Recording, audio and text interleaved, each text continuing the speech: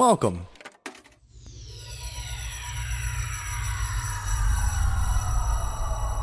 to Arcade Audio. Welcome to Dilettante Ball. I'm Johnny. I'm Spencer. Here on Dilettante Ball, we go on Wikipedia. We click random article. And we talk about it. Yeah, we do that. First, real quick, we wanted to mention something at the top of the show.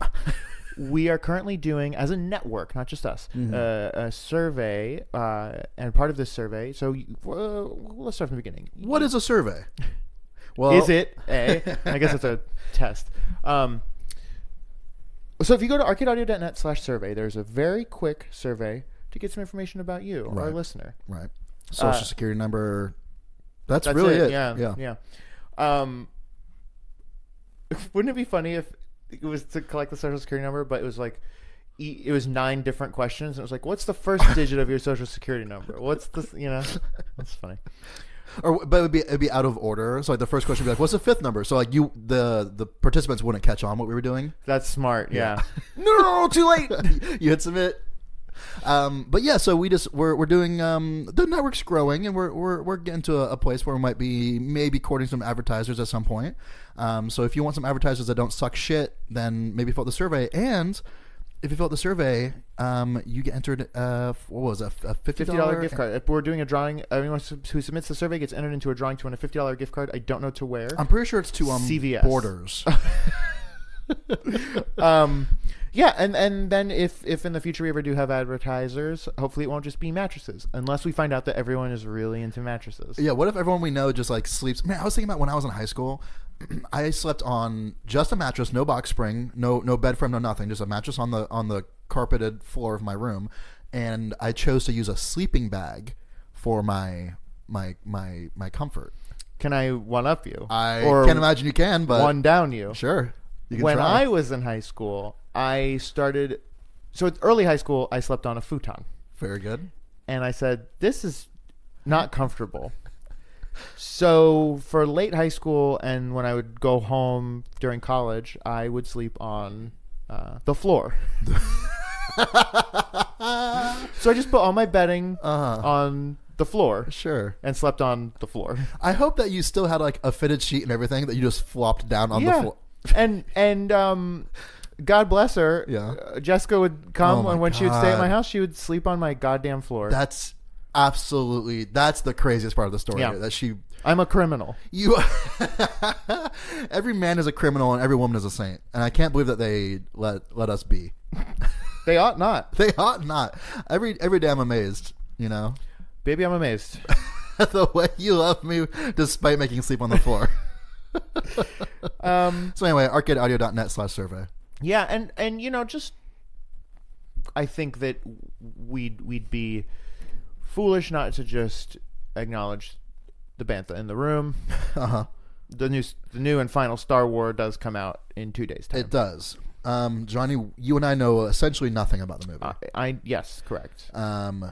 We barely know the title. Yes, I've never said it aloud, and I've never heard it aloud, but I have read it. Good. And I love that about this movie, that we're going to go into it and just be like, let's have some fun. Let's go see a Star Wars. I'm excited to see a Star Wars. You know what I tried to do? What? That is, it actually... So we're seeing it in 3D, which is unfortunate, but we're in a pretty big group, and it was the only... It's the way it broke out. Yeah. Although the first time we saw Force Awakens was in 3D, and I was not disappointed, honestly. It was fine. I saw it, and I actually was like, I saw it again in 3D. That's really funny. Isn't that? Yeah, I was like, I actually liked this. Anyway. So I work really close to the ArcLight. Sure. So the other day I went in, and I was like, hey, I know this is weird, but can I have 2 pairs of 3D glasses? Okay. Because I would like to make 2D glasses. What? If you just take like 2 left lenses, that's 2D glasses, baby. I don't understand. Is this a real thing you did, or are you joking? I honest to God did this. They would not give me 3D glasses. Why did you want to One do person was like, let me get my manager. That person came down. They were like, let me ask my manager. Wow. It went This all went the way to the top. They would not let me take 2 pairs of 3D glasses. Because I'm honestly a little worried that I will have vertigo. Okay. Because I have not seen a 3D movie since I have had vertigo. Sure. TBD. What is your scheme? I don't understand this. I was going to take 2 left lenses. Right. and replace a right lens with a left And lens. so what that would do would be it would make you watch the movie, but so it wouldn't be a blurry movie, but it just also wouldn't be 3D. Yes, it would completely remove one of the layers of the so it'd just be a normal movie to you. Yeah. Wow, that's so interesting. but we'll never see it in action because they would not let me do it. Wow, I wish that you would have told me this like 6 months ago, because I just threw out, I'm not joking, like 4 pairs of 3D glasses. So ArcLight 3D glasses, or like, because theirs are these are pretty crazy. Okay, these are proprietary. I actually happen to have a bunch of 3D glasses as well, because for a minute in like the mid 2010, well, no, mid whatever, a while ago, they would with movies they would do like branded 3D glasses. Yes, those are the ones I just got rid of. It was like ones from when we saw Force Awakens. Oh shit! That were like, you know, whatever the fuck, BB-8 glasses or whatever. And I was like, why am I hoarding these? These are worth no money. Well, I have Phantom Menace 3D re-release. That's different. 3D glasses. Those are worth keeping. And the little arms are Darth Maul colors, like the so cool. stripes.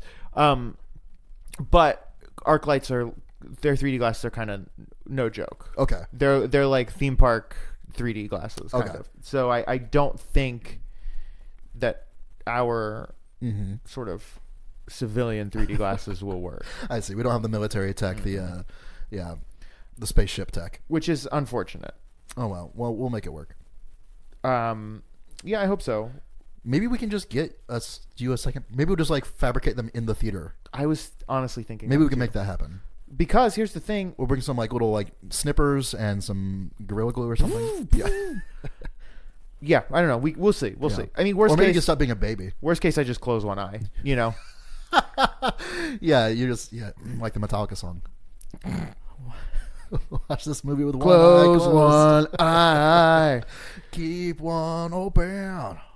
Do you want to get an article? Yeah, let's get an article this time. Okay. Ottoman conquest of Lesbos. Wow. Those are maybe the 3 most fascinating words I've ever heard. Right. And this is like a real thing. Yeah. This is a true, real article. It's not a story. It is a story, but it's not fake. Isn't that great about history? People that don't like history are just wrong because it's like stories. Sure. And they're just being told the wrong story. Interesting. You know? There's a better storyteller. You know what I was thinking about? I was listening to a podcast today.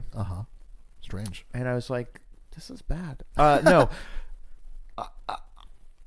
I fully understand as an adult that the Civil War was about slavery. Sure. Well, it was about states' rights. There's still that fucking poisoned part of my brain because they were talking about this, and I forget what it was. Someone's very impassioned speech about like the South is a scourge. Whatever. They're fucking awful because they have slaves, and we're trying to not have slaves. Interesting. And I was like, well, but there was more to it. Like this fucking sick part of my brain was like, there was more to it than that. Well, is there? So here's my thing. Is there more to it than that? I'm willing to. I just want to know the truth. That's all. Like, was it? I guess here's my question. Was it 99% about slavery, or was it 95% about slavery?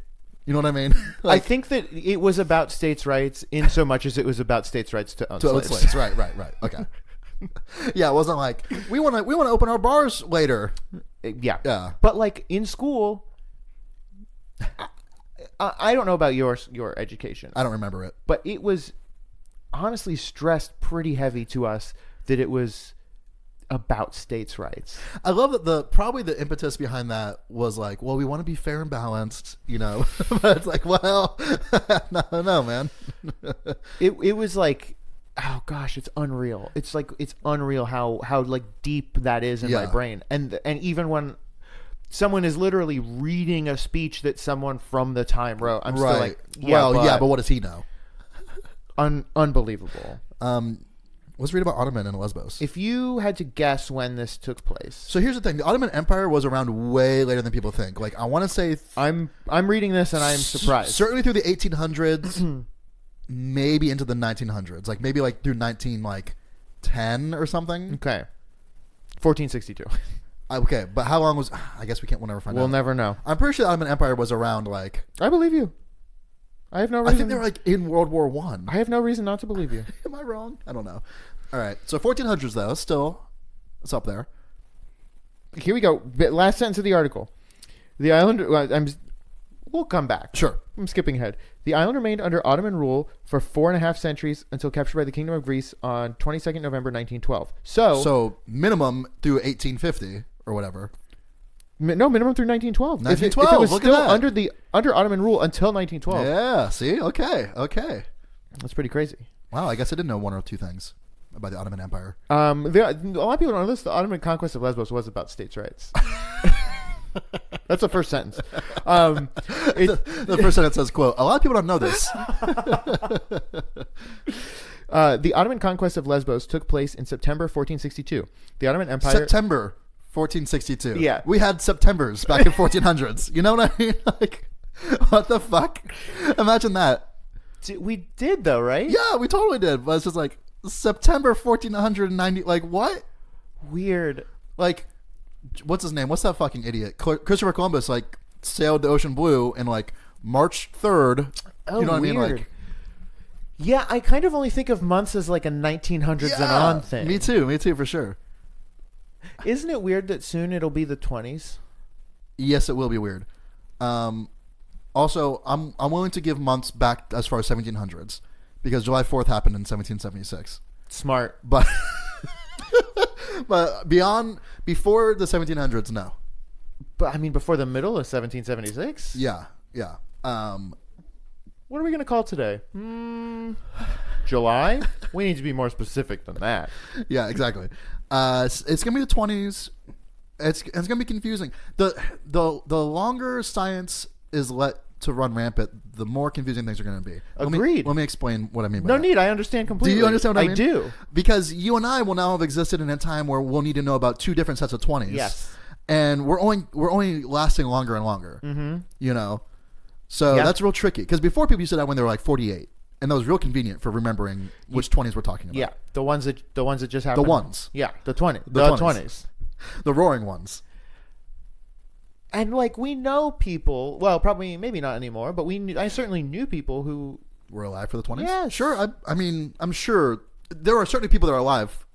Maybe we don't know them, but they were alive for both of the sets of 20s. But I've like probably I would assume my great grandparents. Mm-hmm. Yeah, they have to be. Yeah. And I knew them very well. Right. Because decades have little monikers. What's the last decade you can think of that has like a moniker? Because you have the Roaring 20s, the shitty 30s. What were the 30s? The sad 30s. Yeah. What was the 40s? Fuck.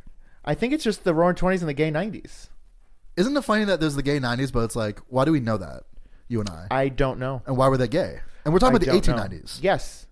That's so strange. What was happening in 1890 that was like, those rules? Yeah. It makes me so curious. Yeah, we'll never know. Then you had the swinging 60s. Okay, so you had the 1890s, the 20s, and the 60s. Is that the roaring 20s? Fuck. For real. How stupid am I? I forgot what I was talking about already.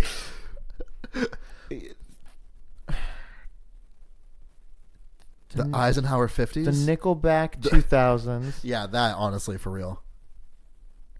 Well, there was like kind of that. No, I mean this is not a thing, but like the Millennium times, the Willennium. The Willennium. Okay. No, I don't know. Do you think we'll start it again? No. People will be like, it's the Roaring 20s. I know they will. It's gonna be so insufferable for the first 2 months of this next year, before everyone stops doing that.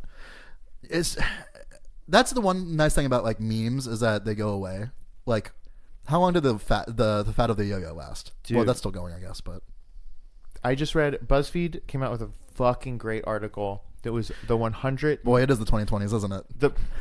Okay. The 100 greatest memes of the decade. Well, that's a good article. It was. How do you rank the 100 greatest memes? It was extremely good, and what's fucking crazy, and looking at like music too, is from like the beginning of the decade is sending me for a goddamn loop. Wow. Okay.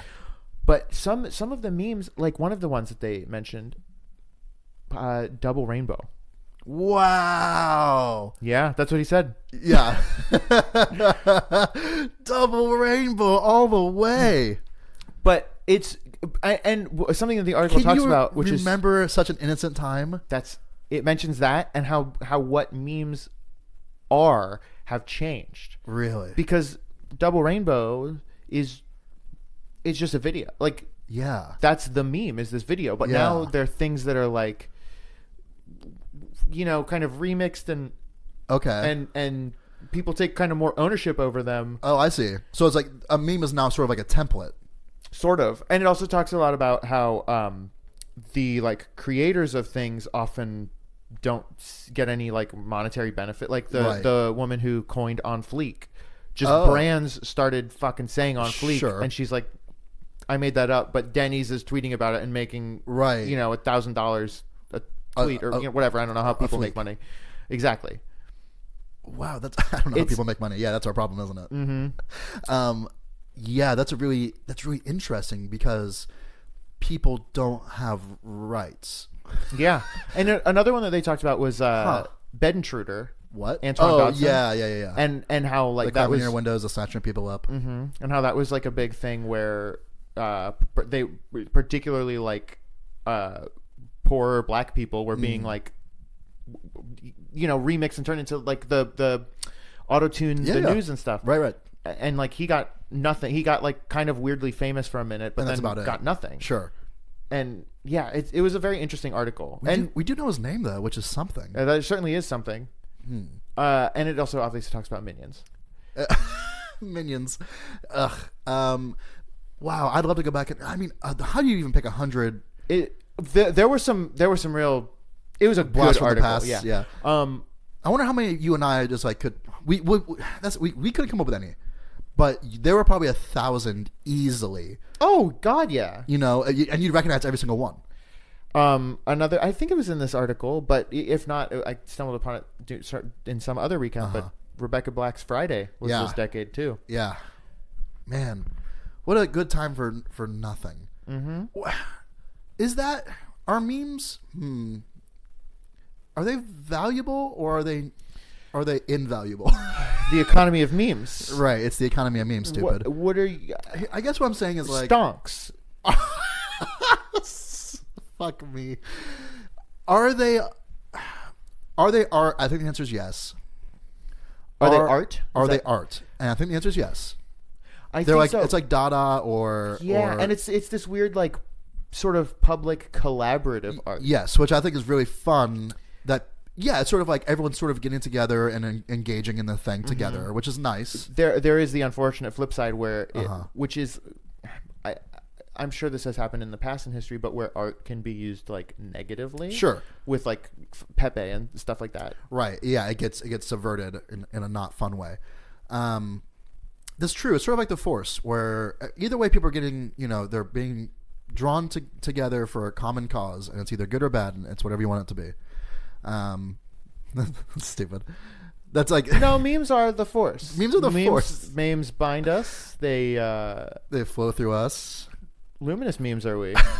Not this crude matter. Smell you later. Have you heard of Orville Peck? Yes. Why does the name sound familiar? He's like a new country singer. Okay, but maybe not, dude. He only has one. His only album came out this year. He wears a mask. Okay, he looks crazy. I'll show you. He wears a mask. This is the kind of. It's a green mask. He always wears a zoot suit. No.